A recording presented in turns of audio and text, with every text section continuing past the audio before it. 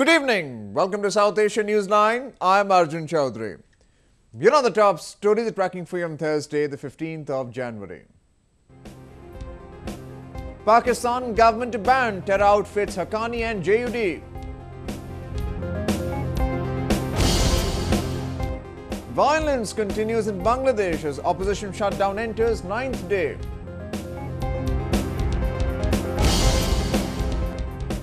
And India's Apex Bank announces first rate cut since May 2013.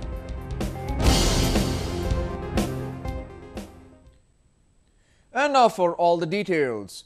Pakistan government has decided to ban terror outfits Haqqani Network and the Jamaat-ud-Dawa. The two globally banned extremist organizations have been freely operating in Pakistan so far with the patronage of the political and military leadership of the country. In what is seen as a paradigm shift in its anti-terrorism policy, Islamabad has decided to crack a whip on nearly a dozen militant organizations, including the Haqqanis and the Jud. The decision comes days after US Secretary of State John Kerry, who visited Pakistan this week, urged the country to crack down on the two militant groups other than the Pakistan Taliban. The move to ban organizations which were once considered proxies of Pakistan is seen as a shift in its policy of discriminating between good and bad terrorists. The Nawaz Sharif government had vowed to act tough on all militants under its new National Action Plan, derived after the Pakistan Taliban claimed responsibility for the Peshawar Army School attack last month. Defense analysts in India said the move is a welcome step in combating terror. This particular announcement was expected and is actually a natural culmination of Secretary of State John Kerry's visit to Pakistan, during which he announced a large aid to Pakistan, and I think this must have been one of the quid pro quos. But this shows that at least as far as western borders are concerned, Pakistan is serious as far as eradication of all radical outfits are concerned. Jud is a supposed charity face of Lashkar-e-Taiba, the banned terror outfit led by Hafiz Saeed, who India and the United States blame for masterminding the 2008 attack on India's commercial hub Mumbai, which killed 166 people. The Haqqani network, founded by Afghan warlord Jalaluddin Haqqani, has been blamed for a number of targeted attacks on US and NATO and Afghanistan. The militia is believed to have its operational base in Pakistan's North Waziristan. It was also behind the 2008 suicide bomb attack on the Indian embassy in Kabul, which killed nearly 60 people. Another organization which Islamabad has proposed to ban is Harkat-ul-Jihad Islami, an insurgent group that is active in India's Jammu and Kashmir.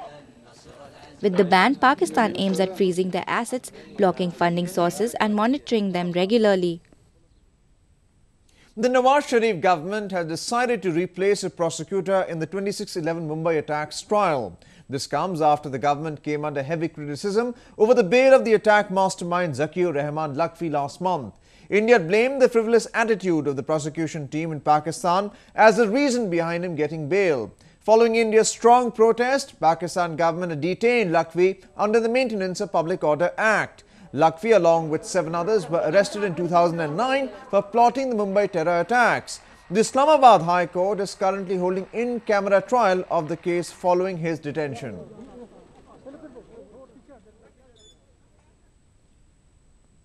The nationwide blockade in Bangladesh has claimed 19 lives so far as it completed its 9th day on Thursday. The Bangladesh Nationalist Party had announced an indefinite shutdown, demanding fresh elections in the country under a caretaker government. BNP supporters in Ghazipur, some 20 miles north of capital Dhaka, set fire to a bus in the wee hours of Thursday, killing a helper sleeping inside the vehicle. This was the second attack by the party targeting public transport. On Wednesday, the shutdown supporters threw petrol bombs at a crowded bus in Mitapukur, some 170 miles from Dhaka, burning 4 passengers on board. The bus, which got completely destroyed in the attack, also left dozens of commuters critically injured.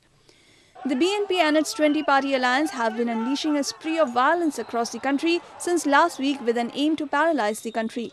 BNP Supremo Begum Khaleda Zia had called for a nationwide shutdown after she was rejected permission to hold an anti-government rally on the first anniversary of the controversial general elections. The party, which had boycotted the 2014 polls, is demanding fresh election in Bangladesh under a non-partisan caretaker system, an arrangement which was abolished in 2008 after it was annulled by the Supreme Court. At least 5 suspects in the Peshawar Army school attack have been arrested across the border in eastern Afghanistan. Pakistani intelligence, along with Afghan security forces, apprehended the suspects for their alleged involvement in the gruesome massacre last month. According to reports, all the men hail from Pakistan and are key commanders of a proscribed outfit.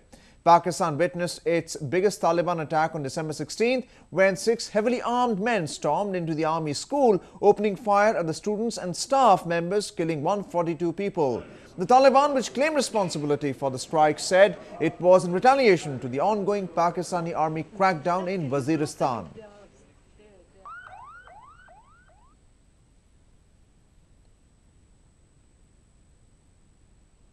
The Reserve Bank of India surprised markets by cutting rates at an unscheduled meeting on Thursday.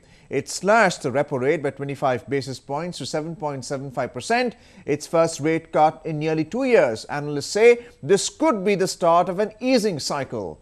Here is a report. The Finance Ministry and Corporate India have been lobbying for this cut for months, but Central Bank Governor Raghuram Rajan stood firm. He said he won't act until he's convinced inflation is easing. And finally, it has. December's consumer inflation came in at 5%, while November wholesale prices flatlined. The government hailed the move. It will lead to more money in the hands of the consumer, greater spending. It's positive for the Indian economy, and it will certainly help in reviving the investment cycle that the government is seeking to restore. Analysts say more rate cuts are on the cards, given benign oil and commodity prices. India imports 2/3 of its oil needs, so lower prices can narrow its trade gap considerably. Some say this is the start of an easing cycle. Other analysts say rate cuts from other banks could also be on the cards in the coming months. It will depend upon what is the risk aversion in the system.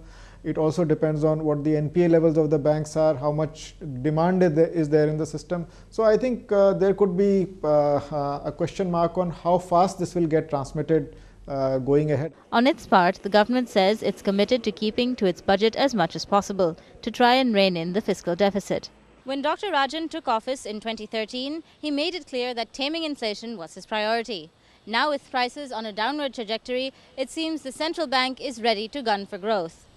Anjali Mathai for South Asia Newsline, Mumbai. Pope Francis on Thursday concluded his 2-day Sri Lanka tour after calling for reconciliation in the island nation, which is still recovering from a nearly 3-decade-long ethnic conflict. The Pope has now headed to Philippines. Scores of people continue to flock capital Colombo even on Thursday to seek Pope Francis's blessings before he departed Sri Lanka to start the second leg of his Apostolic Asia tour. A day before he left for Philippines, the Pope visited a Buddhist temple on Wednesday to pay respect to the Buddhist community, which comprises 70% of the total population in Sri Lanka. The trip also marked the opening of a golden casket, an event that usually takes place once a year on special occasions. The casket contains the relics of 2 important disciples of the Buddha. The Pope's visit was aimed to focus on post-war settlement and interfaith harmony in the country after lingering ethnic violence. The 1.5 million strong Christian community in Sri Lanka accounts for nearly 7% of the Buddhist majority population there. Agrarian communities across India continue to indulge in flamboyant Thanksgiving as they mark the harvest festival in different forms. Take a look. Rustic fervour and festive spirit kept the nation gripped as celebrations around Makar Sankranti kept going even on Thursday. In northeastern Assam, the day is celebrated as Magh Bihu or Bhogali Bihu. People build up meji, a temporary structure made of firewood, bamboo and haystacks, which is burnt to offer prayers to fire god. Residents of provincial capital Guwahati also throng local markets before the feasts. Many said the festival gives them a chance to prepare traditional delicacies, much of which have fallen off from the daily fare. Magh Bihu को भोगाली बिहू बोलते हैं इसलिए क्योंकि इस समय हम लोग का खेती बाड़ी का सब काम हो जाता है। खेती का जो साउल होता है, साउल में जो बहुत हम लोग का असमीज ट्रेडिशनल फूड्स जो होता है, क्योंकि पिठा जलपान वेराइटीज आइटम होता है, वो बनाते हैं गांव में सब लोग। Many said festivals like Bihu brought friends and family together. हमारा घर अनाज से भरपूर है और हम हमारे बंधु बांधवों को आमंत्रण करते हैं और ये भोगाली उत्सव हम मनाते हैं. Locals in neighbouring Tripura took to rangoli making to adorn their houses. Celebrations were at their peak in Tamil Nadu too, as people celebrated Pongal, one of the southern state's main festivals. The 4-day festival symbolizes thanking the sun god for a good harvest by consecrating the first grain to him. Farm animals are also worshipped during this time. இந்த பொங்கல் பண்டிகை சிறப்பாக கொண்டாடுவதற்கு நம்ம தமிழர்களுடைய பண்பாடு அதில் எந்த தருணத்திலேயே மறக்க முடியாத ஒன்று. In Coimbatore, locals took to preparing traditional dishes apart from the merrymaking. The big festival is also celebrated in neighbouring states of Andhra Pradesh and Karnataka. We are very happy to celebrate this Pongal celebration without any variations in caste, creed and religion. We celebrate this harmony Pongal. The main focus of this celebrating is we all together as one family, we celebrate this festival of harvest. So we all together wish everyone a happy Pongal. Makar Sankranti celebrates the advent of spring and the northward journey of the sun as it enters the Capricorn from the Tropic of Cancer, which coincides with the beginning of longer days. Global cinema has experimented enough with its sci-fi films. Now an Indian film is set to give a dose right from its laboratory of thrillers. Will it combine the right chemicals? Take a look at what are the side effects of this weekend's release. He is the heartthrob of many and he has females wooing after him. But this time he turns a beast. Actor Vikram's latest offering, I, seems to have succeeded in experimenting not just in the labs but on screen too. The Tamil superstar, who's teaming up with ace director Shankar, promoted his film in entertainment capital Mumbai. Oscar Award winner and music composer A.R. Rahman also joined in. Vikram, who dons 3 varied roles, said playing a beastly character made him feel powerful. I've never felt like that in any character in my life. I felt that kind of a strength in that character. And while doing the role, while doing the song, beautiful music, the sets were like phenomenal, and Shankar sir had this wonderful concept, and Bosco's movements, everything kind of gave me that thrill, and like I was doing something spectacular. Right. And I just couldn't wait to see it on screen. Rahman said it was a unique experience to compose romantic songs for a character with negative shades. I just nurtured and came to this level, and so we just had a discussion. Both of us were jamming for a long 3 days. Right. And we wanted all the lyrics to be very simple and very powerful, just 2 lines kind of thing. I is the story about a bodybuilder and model Lingeshan in love with Divya. When another model, John, discovers Lingeshan's adulation, he plans to spoil his career by injecting a chemical. As the medicine begins to have side effects on Lingeshan, it turns him into a deformed hunchback out to take revenge from John for ruining his life. The Tamil film also stars Amy Jackson, Upen Patel, Santhanam and Ram Kumar Ganeshan and has been dubbed in Hindi and Telugu. Well, that's the way it was in South Asia this evening. Before we conclude the top stories once again. Pakistan government to ban terror outfits Haqqani and Jud. Violence continues in Bangladesh as opposition shutdown enters 9th day. And India's Apex Bank announces first rate cut since May 2013.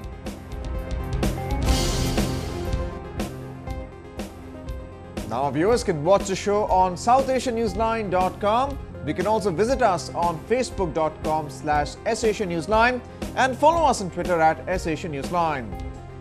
That's all in tonight's edition. We'll see you same time tomorrow. Good night.